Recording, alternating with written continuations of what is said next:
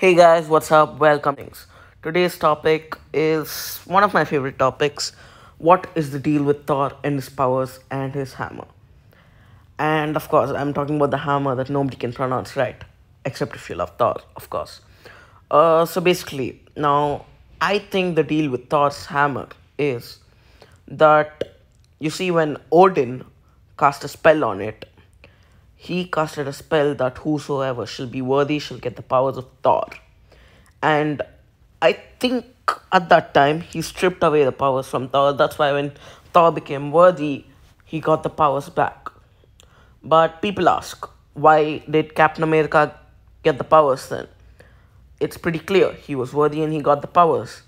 Then does that mean that even without the hammer, like Thor, he'll have the powers with him? My answer is no.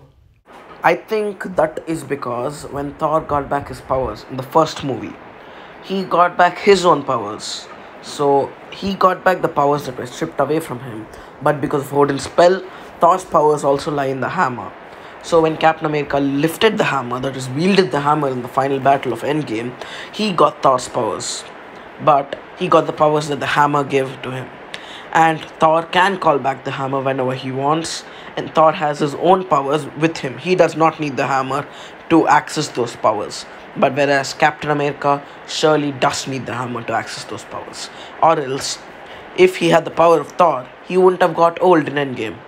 He would have been just the same age as Asgardians live forever and Thor lives for a long time, and Captain America would have had the same power if he had the hammer with him, if the hammer gave him the same powers as Thor permanently.